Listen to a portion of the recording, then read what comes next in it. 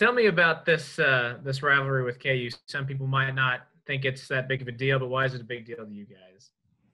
I think it's just the tradition that goes into it, and all of the Kansas players that we have.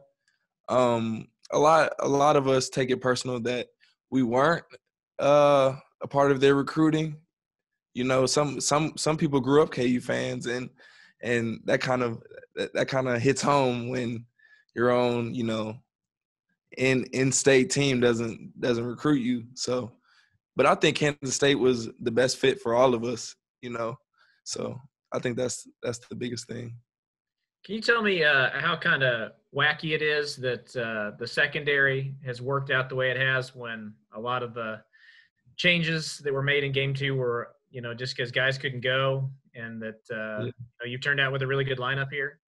Well, I think Coach Kleinerman should get the most praise because he puts people in the best position to succeed.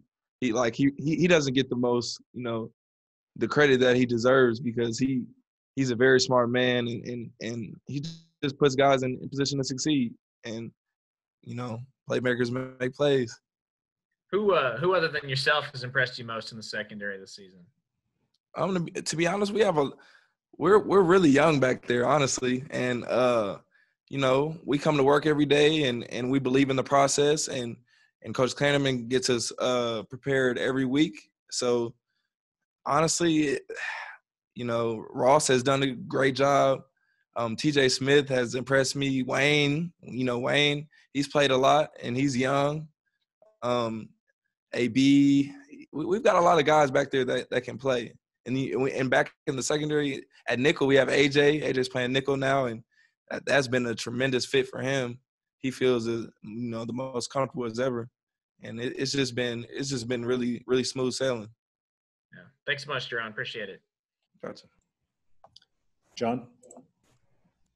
Yeah, Jahron, you mentioned guys growing up in Kansas and being upset that Kansas didn't recruit them. Is that the case for you? Are you somebody that wasn't recruited by Kansas and hold a bit of a grudge because of that?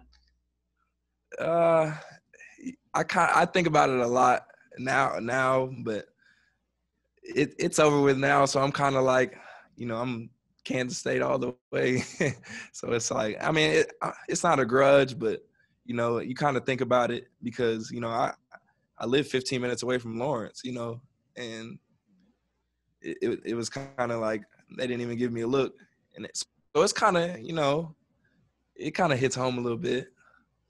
Was that game last year extra satisfying for you, especially since you played a pretty big role in that? Oh, very. Yeah.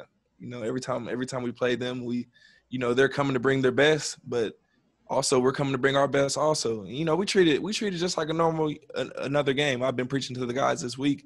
It's just another game, and we're going to treat it just like it's another game. What stands out to you the most about Kansas's offense, just from what you've been able to see? They have a lot of great talent individually. They are very talented individually. That's what people don't realize about them. They're individually they're a great team.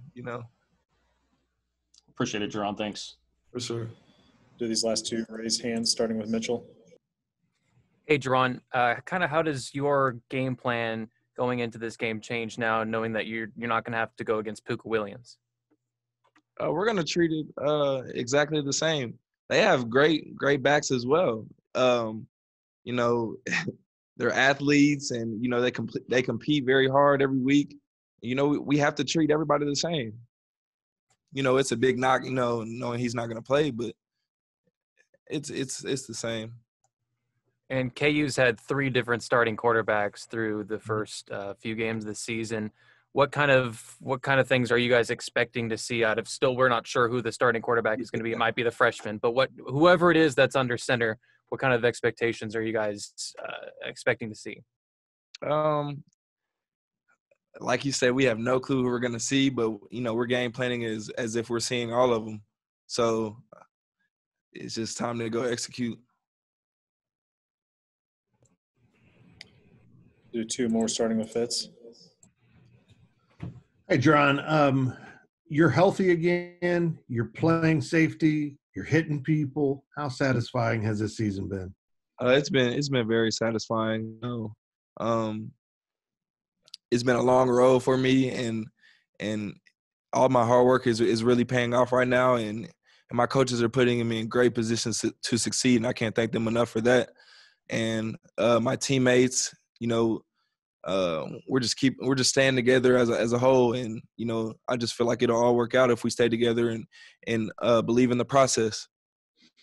And finally, I've asked some other teammates of yours this question, but you're a senior. You're finally kind of seeing regular playing time. The defense is leaning on you. Are you considering coming back next year since you get the free season? I have no clue, sir. I have no clue. Thank you. Last one here, Jackson. Yeah, Jahron, you talked about how satisfying the game last year was for you, beating KU and, having grown up so close. But you played that game in front of a packed crowd, a sellout in Lawrence. But this year it's going to be different with limited fans in attendance. Do you think that that's going to have an impact on the atmosphere at all? In all honesty, I think me and my teammates, when we're out there, we don't even recognize the crowd, to be honest. It's just blocked out because we're so tuned in on the goal at hand, and that's to try to win. And then you mentioned how close you grew up to Lawrence and how it's not really a grudge, but it is there. Mm-hmm. How much is it going to mean to you if you're able to win this game and you drive home and you drive right past Lawrence and you're able to think about that? How much does that mean to you, and how much does that motivate you? I mean, of course, it will mean the world to me. But again, it's just another game. But yeah, it will mean the world to me because it's right down the street, and I feel like I was overlooked by them and all that. But it's okay. Thanks, Jahron. Appreciate it, man. Appreciate it. Sneak this last one in here, Ryan Black. Jahron, hey, how you doing today? Good. How are you? Hey, is there any chance if you make a big play on Saturday that you'll do another ball spinning? Oh no, I can't do it. I can't afford to get Coach Kleiman. Oh man, he'll get on me. I can't do it. I can't do it to my team. Do you have something else cooked up instead that won't be that maybe wouldn't draw a penalty or something? I'm just gonna celebrate with my teammates, man. I mean, Okay, you might see something. Nothing that'll cause a penalty though at all. Last question on that, because I remember when I asked Scotty Hazleton about that last year. Mm-hmm. He said that you can do it in practice all the time, and that's where it stays. Yeah. So. I've taught a lot of guys in practice. I was going to ask, are you the best one on the team, or who else? Oh, easily. With you? Oh yeah. Easy. So there's no one else even close? I mean, it's a method to it. I mean, my uncle way back in the day when he was in the NFL, he had taught me how to spin it, and ever since I've been trying to perfect it. Who's the best one on the team other than you then? It's a lot of guys getting up there now. I say AJ's really good. Wayne's really good. Really, my secondary guys because they're with me all the time. So they're starting to get up there.